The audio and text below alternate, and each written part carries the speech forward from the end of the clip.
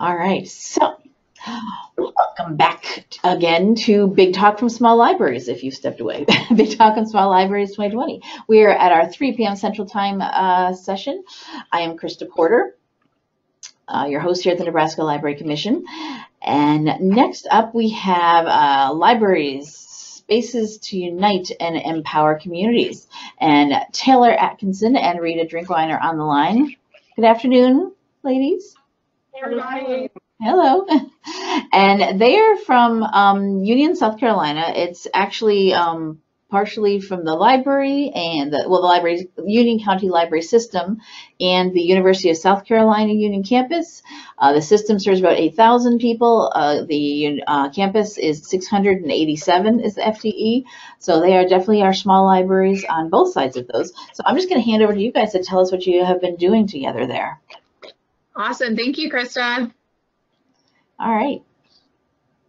So we have our little intro slide. We really like to make sure that everybody knows up front that we both identify as Slytherin. Oh dear. Okay. But we're not evil. We're good people. All right, over here. Sorry, it's okay. We'll hold it against you. A lot of our staff are Ravenclaw and Hufflepuff, so we work well with others. We're just really good at the leadership part. So this is Rieta. I've been with the library system for almost 4 years. My 4-year anniversary is leap day. I know, right? Wow. Wow. So I have been in South Carolina for almost 8 years, but I actually grew up in Kansas. I went to Indiana University for my master's in library science, and then moved here to South Carolina about a year after that. And I've been in public libraries for almost 7 years. And before that, I worked in academic and I worked in archives and records management. So I've worked in several different library settings. A little bit of everything. So this is Taylor, and I am from South Carolina, born and raised from Columbia, the capital. I attended the University of South Carolina for both my undergrad and my master's in library science. And once I graduated with my master's, I did something a little crazy and moved 7,000 miles away and was a school librarian and grant writer at a school in the Marshall Islands, which if you're not familiar with, and you're probably not, and that's okay, it's a country in the middle of the Pacific Ocean, about halfway between Hawaii and Australia. So I had that adventure for 2 years and then moved back to South Carolina and have been here in Union for almost 3 years now. So we want to tell everybody just a little bit about Union County. If you're not familiar, why would you be yet again? Or if you don't know much about South Carolina in general. So Union County is a very rural county in upstate South Carolina. If you can spy and sort of see it on the map there, it is located near that 176 sign. But you'll see that there are no major interstates that are actually running anywhere near Union. We're about 30 miles from the closest major interstate, and the closest big city is Spartanburg, which is about a 40-minute drive from here as well. And big is relative. Yes, very relative, but it's very big compared to Union.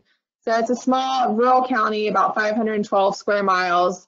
The entire county population is just under 28,000. It is a shrinking population and has been for years. It is not a growing population, and it is an aging population. So Union was a mill county, textile mills, in its heyday. And how many mills were there? 30 mills. And all of those mills had closed down by the 1980s. In the 80s and 90s. 80s and 90s. And unfortunately, because of the location of the county, there really hasn't been a lot of economic growth since then to replace that. Yeah, unfortunately, some members of leadership in our county voted against having an interstate go through the county. So that was an option at one point. And because the interstate does not, a lot of industries are less interested. We are part of like supply line, the supply corridor for like BMW and Volvo, since the main industry in South Carolina is manufacturing. Yeah, so because of this background, there's some things we wanted to share. So in Union County, there's currently a 1 in 3 poverty rate amongst our children. 1 in 5 adults are at or below a 3rd grade reading level, and 1 in 4 of our students does not graduate high school in 5 years. One of the biggest reasons for the low literacy rate is that the textile mills incentivized people to leave school at the age of 14 and begin working in the mills. So some information about our library in particular. So you'll see here, this is our library. It is the Carnegie Library, the oldest Carnegie Library in the state of South Carolina. So it opened in 1905, it was commissioned in 1903. There were no real renovations or restorations between 1905 and 1985. And then the library was placed on the National Register of Historic Places. And then again, from 1985 until 2018, not really any work, no renovating, no restorations, but we underwent a $2.5 million renovation and restoration in 2018. And we'll talk a lot more about that because as part of this renovation, we are now a new partnership facility, and we'll go into a lot more detail about that later on. And we were excited to be announced as a 2019 finalist for the IMLS National Medal for Museum and Library Service. We didn't win, but that's okay. Yeah. Congratulations anyway. Thank you. It's actually the first rural institution in South Carolina to receive it, and only the 3rd library in the state. So we're pretty honored to be among the much larger and better funded systems that are the ones that have been included in the past. The South Carolina Aquarium did win last year, so there was some South Carolina representation, which was exciting. And so again, this is the picture you see is the Carnegie Library. This is where Rieta and I currently are. This library is located centrally in the city of Union, and in the city of Union, there are about 8,000 residents. And Rieta can talk a little bit about a new thing that we have started doing where we're trying to branch out beyond just the city. Yeah, the Carnegie Library has served as the main and only library facility in Union since 1905. We did have a bookmobile for several years, but the library could not afford to operate it and took it off the road and sold it in 2013. So until last year, we actually only had one service location for the entire county. And didn't really have the resources to expand it. So one of the partnerships we've actually implemented is with our town halls. We are using we call them satellite or micro branches. It's a different model than traditional library service. We are located in the town hall facility. And so what the library brings computers, which we were able to get donated from a local college. So they donated the computers. We took them out. We worked with the federal E-rate program to get the internet installed. So all of our locations have fiber internet at 100 megabytes per second. And that's free to our community and free to the municipalities, free to the library. Make sure that there's library service, but we don't own the facilities and we are not responsible for utilities. So it's been a really good configuration for us because it requires very little staff on our part, but has allowed us to expand from 1 location to 4. And we are now looking at another 4 potential sites. And a lot of what we'll talk about is different types of funding avenues. So we have not received an increase in local funding, so the local tax levy, in 16 years. And so going into the renovation, we did not even have any county funding for the renovation. The majority of that money came from the state because we have a really great state delegation, but no local funds. And so when I started in 2016, we were actually about $500,000 to what ended up being $1 million under what the project total was. With the plan I started, and the board was under the impression that we were going to start the construction project the year I started, but we had no plans for revenue to finish the renovation. So we had to look for a lot of solutions for how to provide funding. And so one example with our municipalities and our micro branches is the initial funding for that is actually coming from economic development funds, because they view expansion of infrastructure for internet and access, increased access for workforce development as tied to economic development. And for people who may not be familiar, economic development funds are a separate pile of money, or separate pot, separate bank account essentially for the county than the general fund. So they're able to fund us from a different account and be able to increase our funding without increasing the impact on their general fund.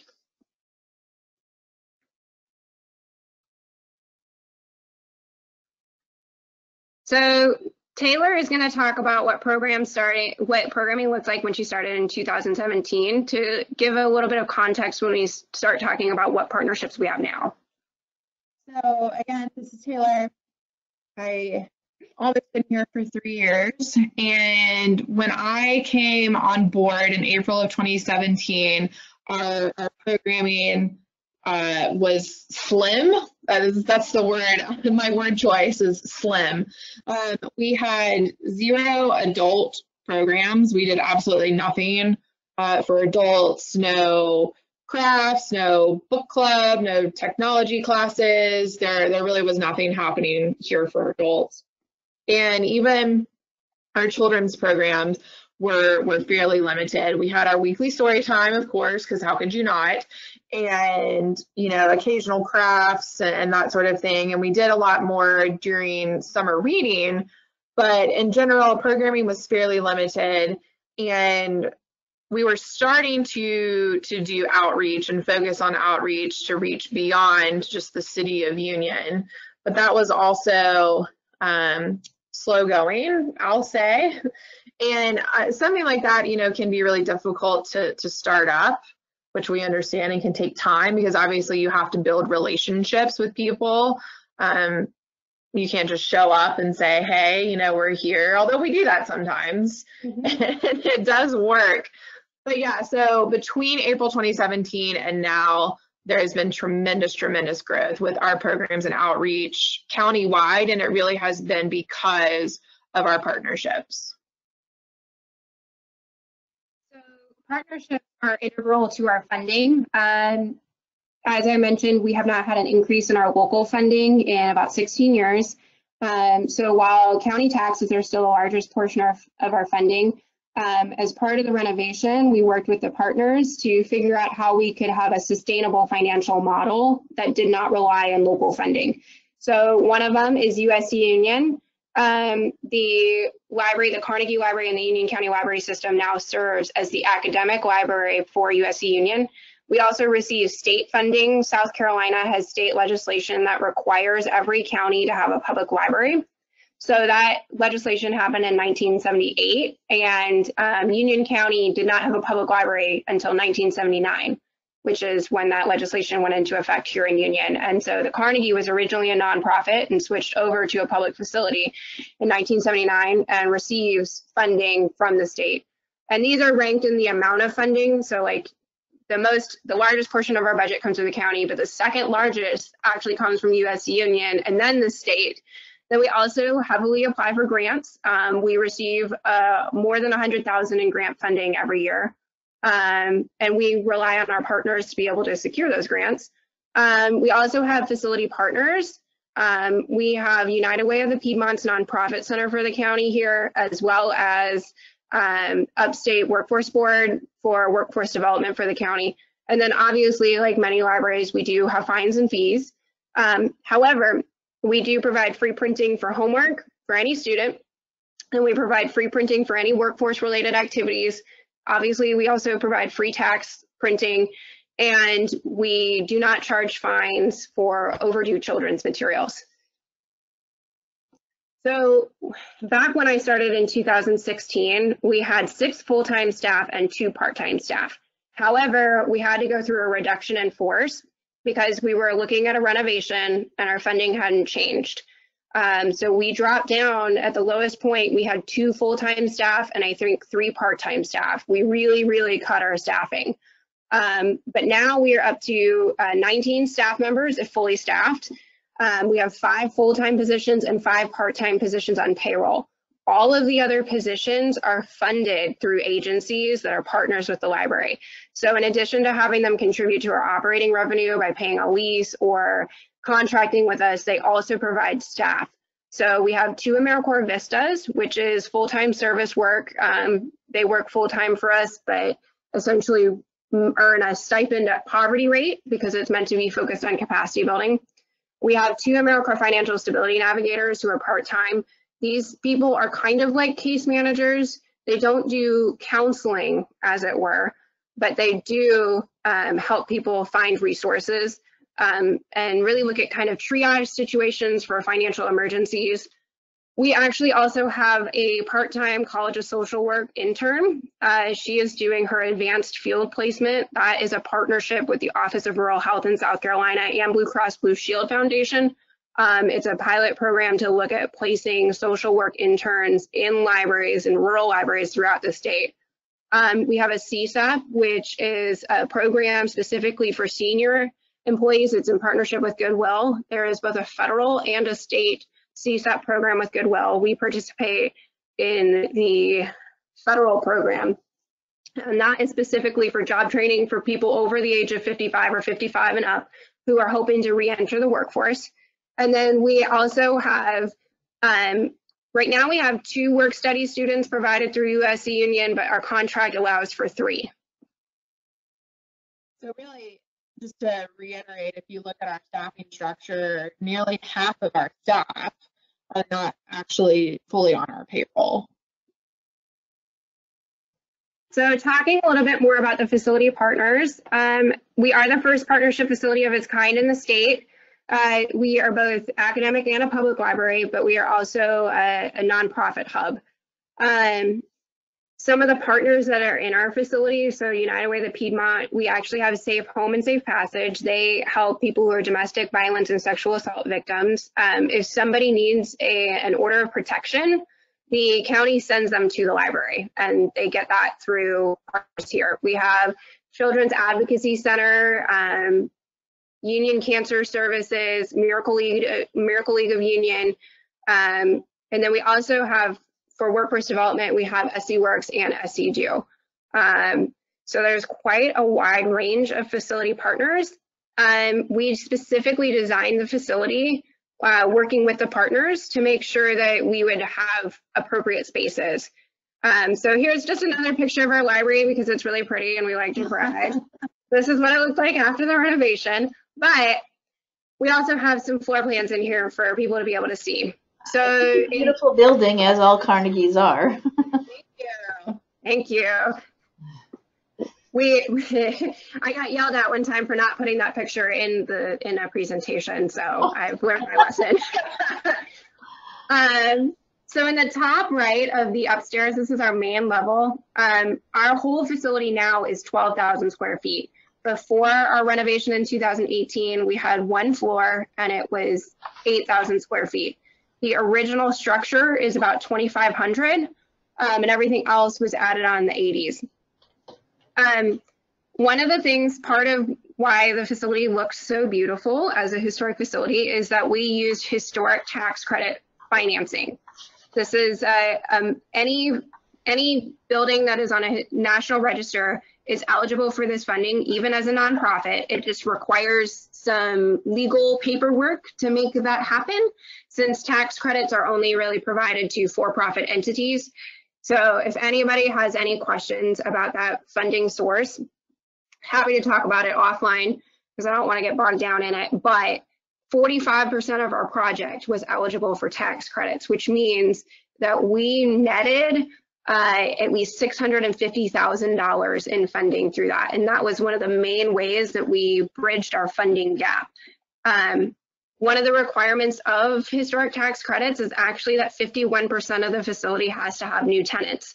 So it was crucial that we had facility partners coming into the building, and we wanted to make sure that we designed space that really accommodated them. So the top right of these plans, you can't really read it, but those little square offices, 2 of them are study rooms, the other 6 are offices, and they're actually we call them hoteling offices. So our partners, many of whom are only in Union 1 day a week because we're the smallest county in a tri-county service area, they're able to kind of pop into an office and use it for a day, but then another agency is able to use it on a different day. And we specifically designed our spaces to allow for that flexibility to be able to accommodate as many partners as possible.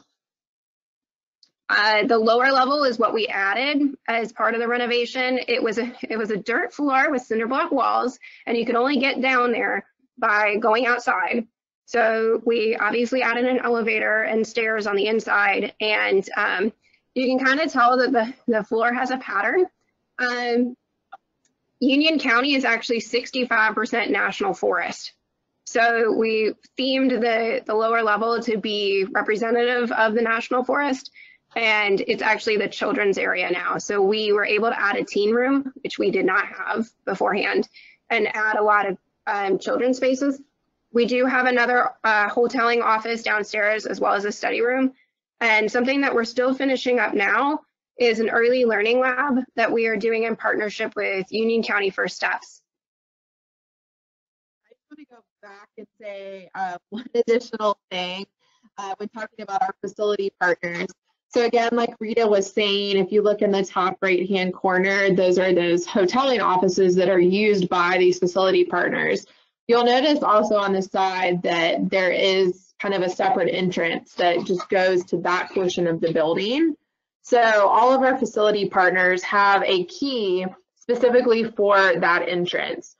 And it's been really beneficial for them because the library closes at 7 p.m. on Monday through Thursday, and then we're only open from 9 to 3 on Fridays and Saturdays and closed Sundays.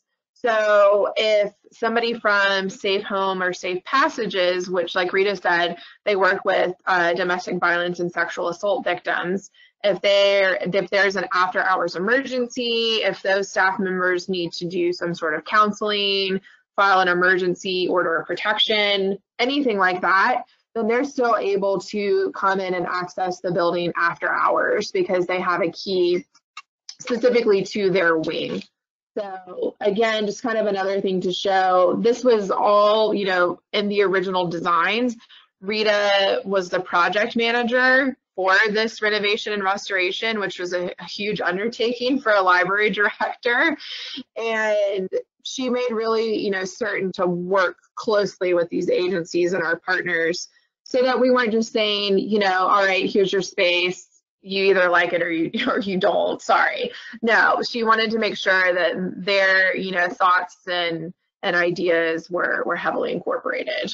Yeah, and as Taylor mentioned, the facility is essentially divided. So we have 3 different zones in the facility. So the partners can be in the facility after hours and still access the bathrooms and the resource room where the computers are. And there is an accessible entrance on both sides of the building, the front and the back, and going downstairs. So it's actually the most accessible facility or public facility in Union County.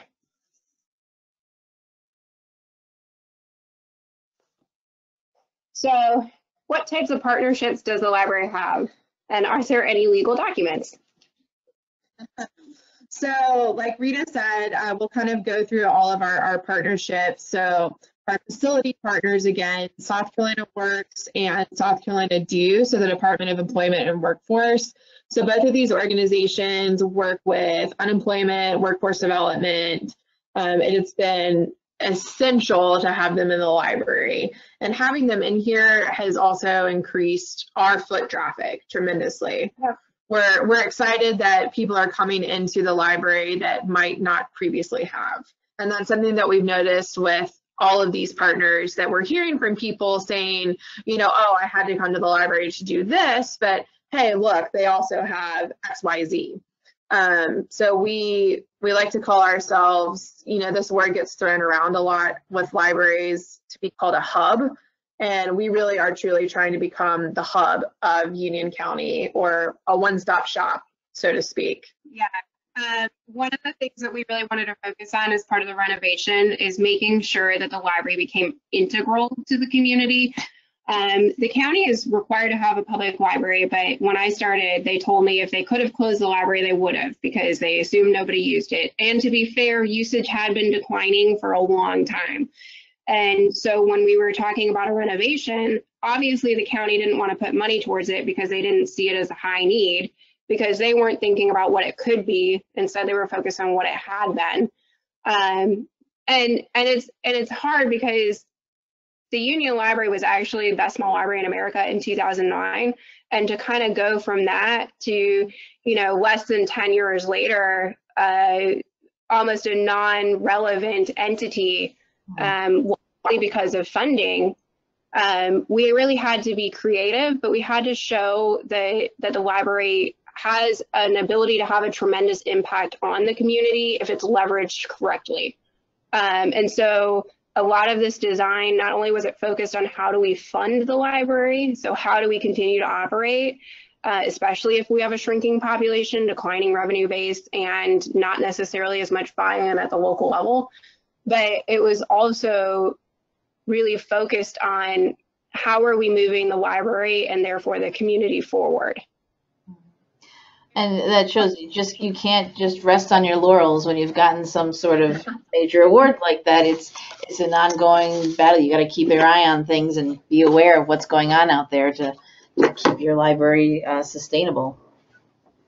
Absolutely. I think on the public library side of things, we in general, especially small and rural libraries, really have to fight for funding, but also, like Rita's saying, just to remain relevant, to remain important, or to remain beloved within your community. Yeah. People really like the outside of our building, but weren't necessarily coming inside. Right. So as part of this, for the legal documents, we do have sublease agreements with all of the tenants in the facility, and USC Union does have a 5-year contract with us. So to explain a little bit more about that and how that came to be, the University of South Carolina is the largest university system within the state of South Carolina. It has numerous campuses. Some are 4-year, some are 2-year campuses across the state. So one of these campuses is here, the University of South Carolina Union, was a 2-year campus. It is growing exponentially, which is very exciting. They're adding a lot of new degree programs. So they've recently added a 4-year nursing program, which is going to be really exciting for the community. And while we were renovating this facility, the Carnegie Library, we moved out of the facility while this was happening. And because it was obviously easier for them to renovate the building without us in it. Yeah, both quicker and cheaper. Right. And we won't go into all of the gory details, but needless to say, that was we moved ourselves out of this building, which was quite labor intensive. If you've ever moved tens of thousands of volumes of materials on your own. And long story short, we ended up working out of the University of South Carolina Union offices during this time. They were very gracious and gave us a spare room and, said, here, take over. And so because of that, we actually, really developed more of a relationship with the people over on campus, which was great. And the dean over there, his name is John Catalano, is actually a librarian, which is pretty cool. And he's a big proponent of libraries.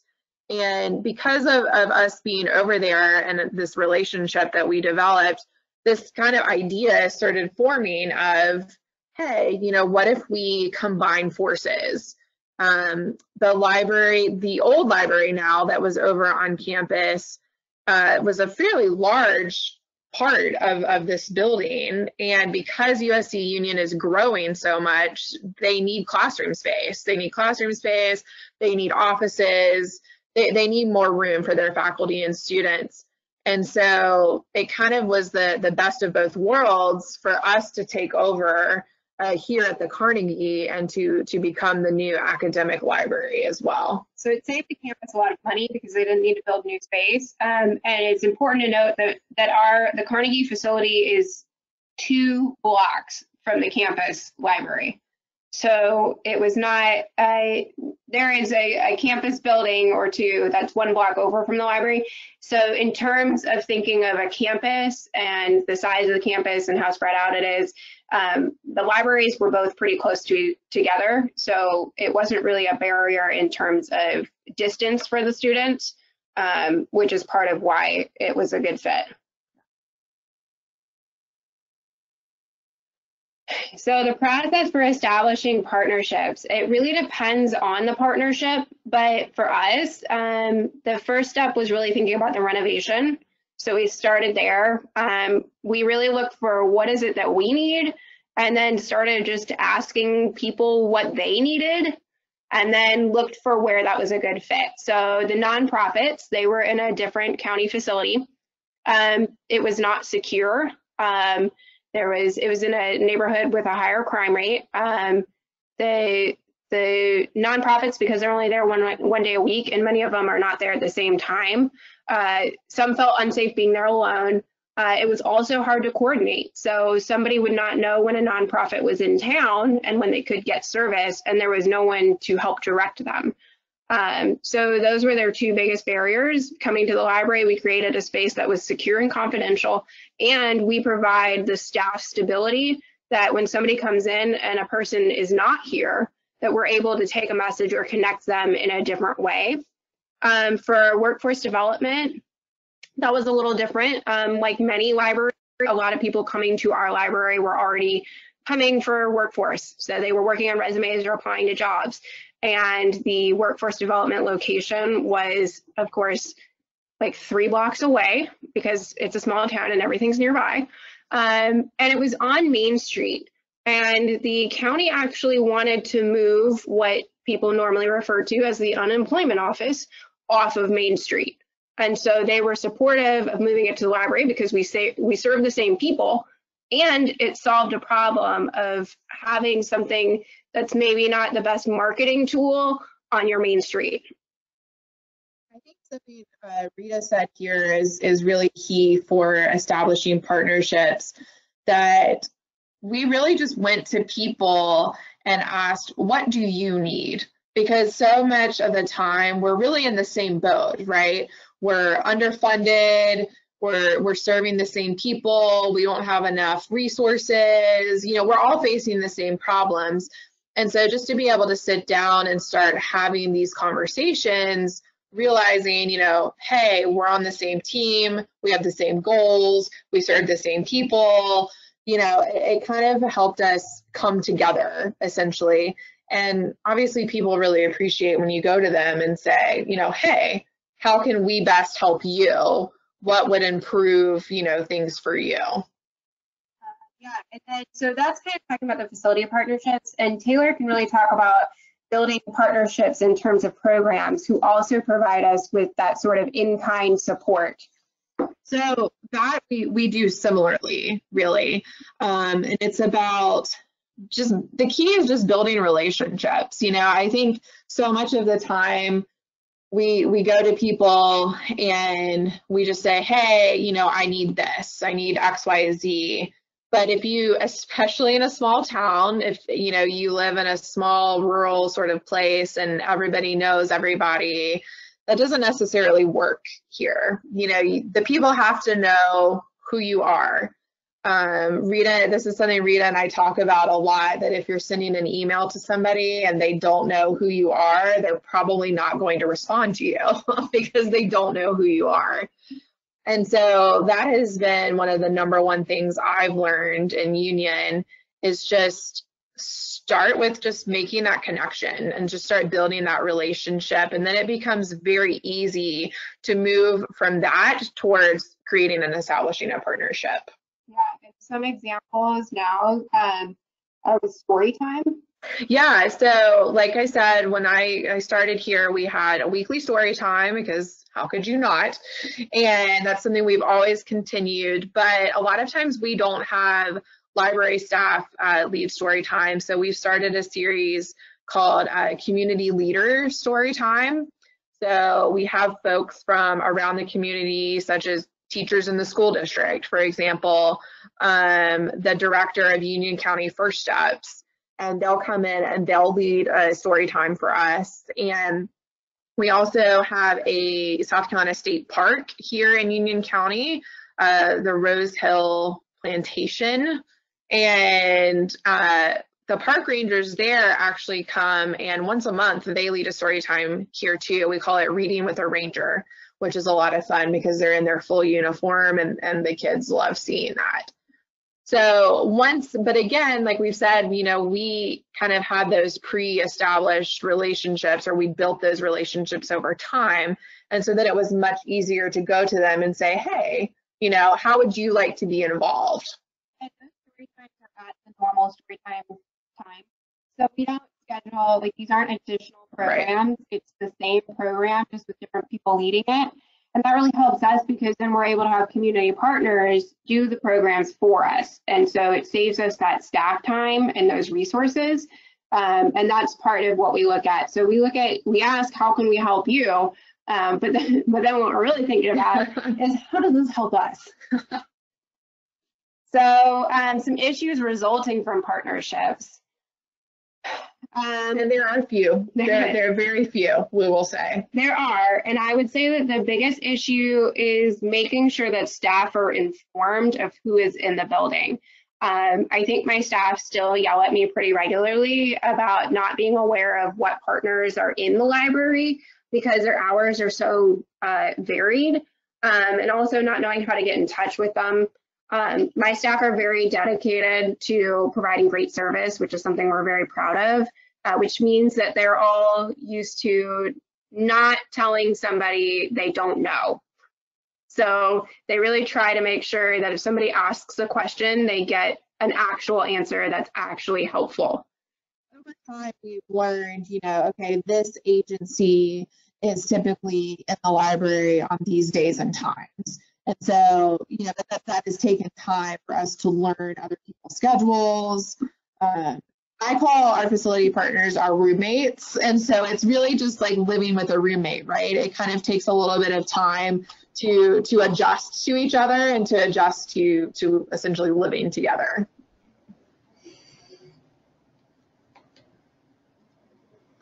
So as far as engaging with our partners for library programs and services,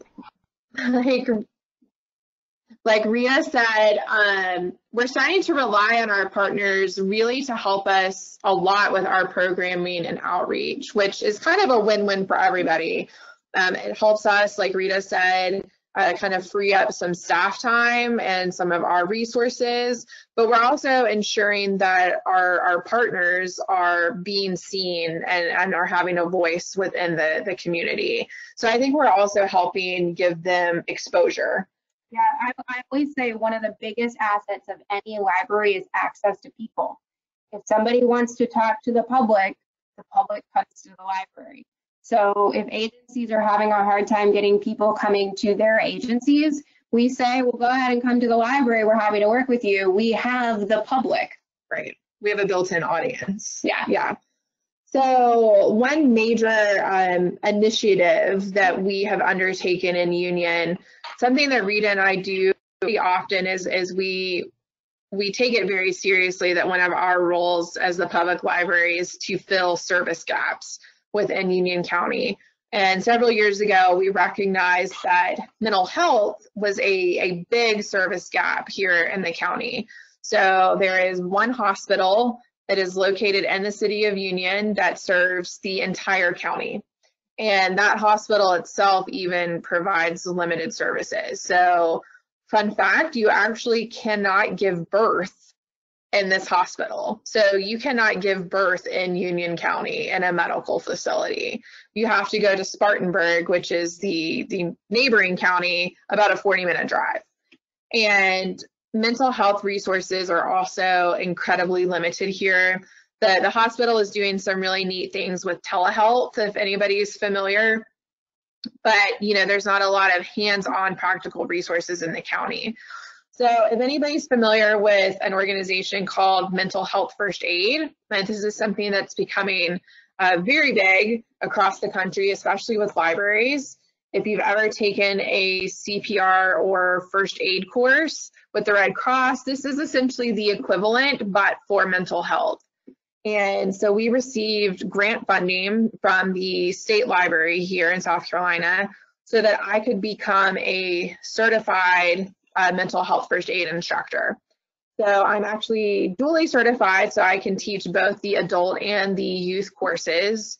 To our knowledge, I am the only, this is Taylor, I am the only certified librarian instructor in the state of South Carolina. And since I became certified, I have taught almost 150 people in Union County and have certified them in mental health first aid. And through that, have been very fortunate to work with numerous partners. So I've trained professors over at USC Union, teachers and coaches within the school district, all of our library staff, sheriffs, deputies, public safety officers, the director of EMS, 911 dispatchers. I could keep going.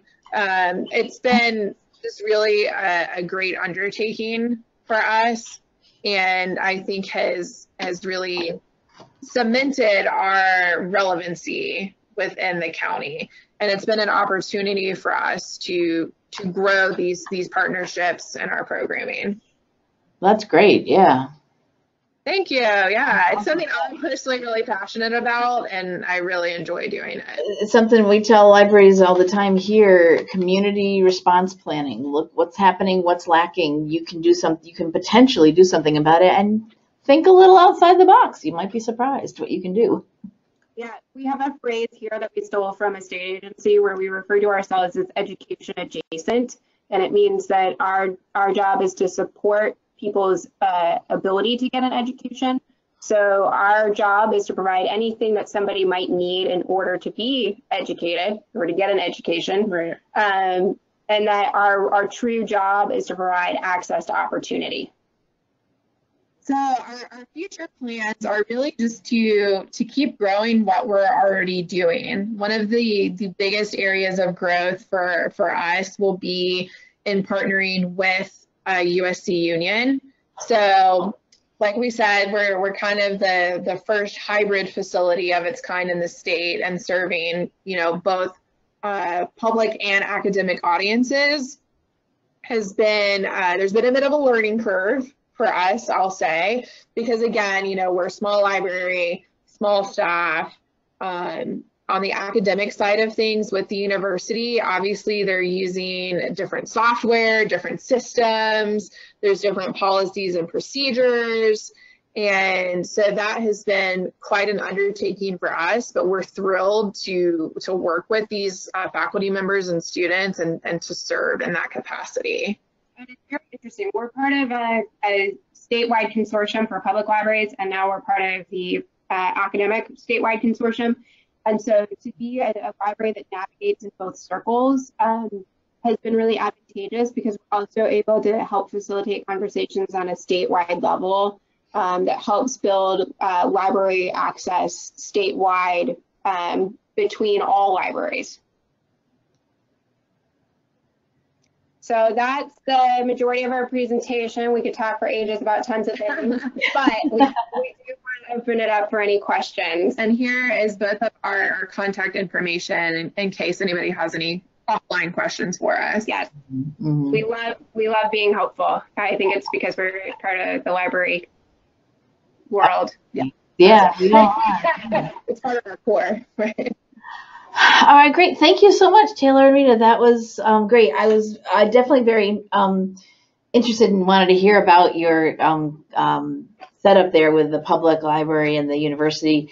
It's, we know we have a few here in Nebraska of public library and K-12 school libraries that are a combination and have a partnership, a deal, whatever, but not heard of many of all the universities. I think that was really interesting, and there's always, you never know who you can work with that will help, make, what you were saying, make you relevant and important to the community. So anybody have any questions for Taylor and Rita? Type into the question section of your GoToWebinar interface, and we will ask of them. Only one thing at the very beginning, there was a little cheer for Bloomington. I guess somebody else was graduated from there. Yeah, Bloomington. Also Rock Chalk, because my undergrad is KU.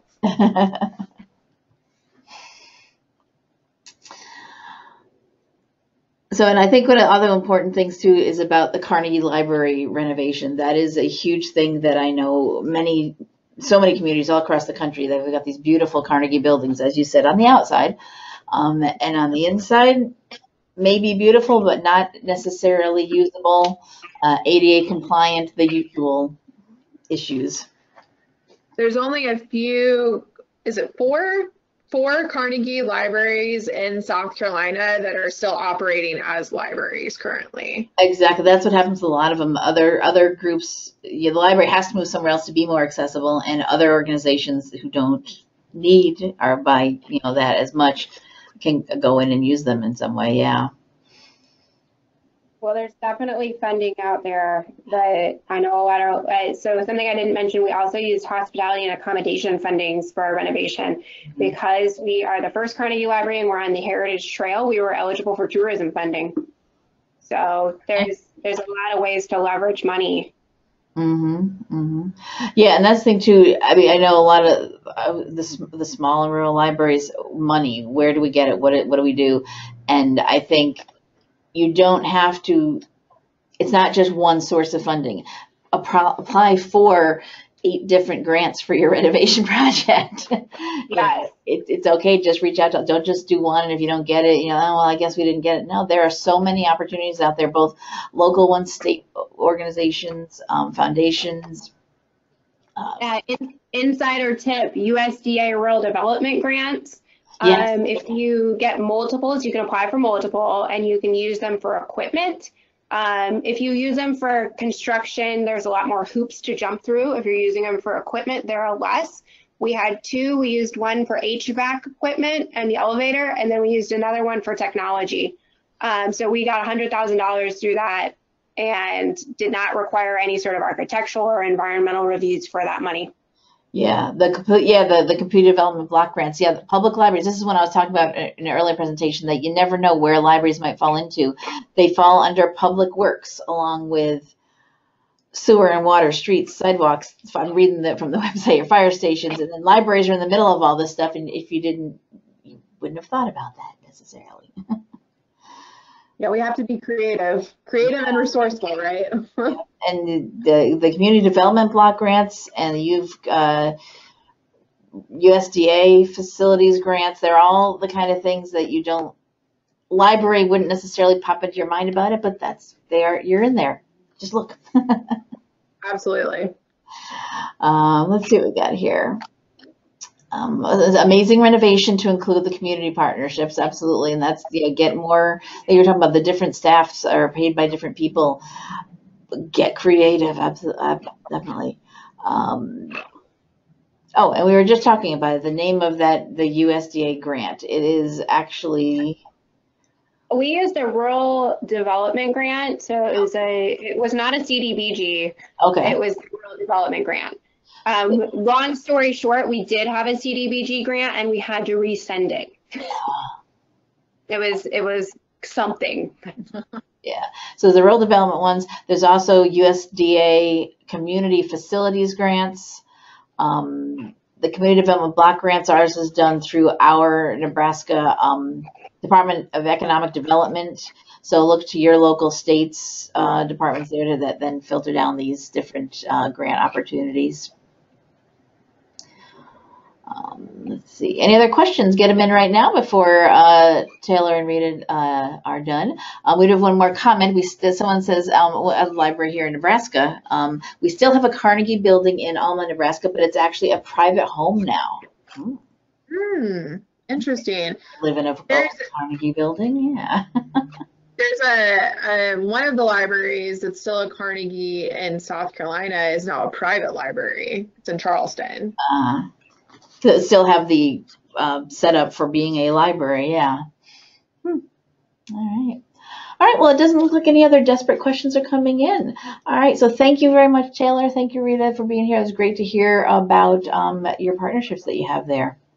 Thank you for having us.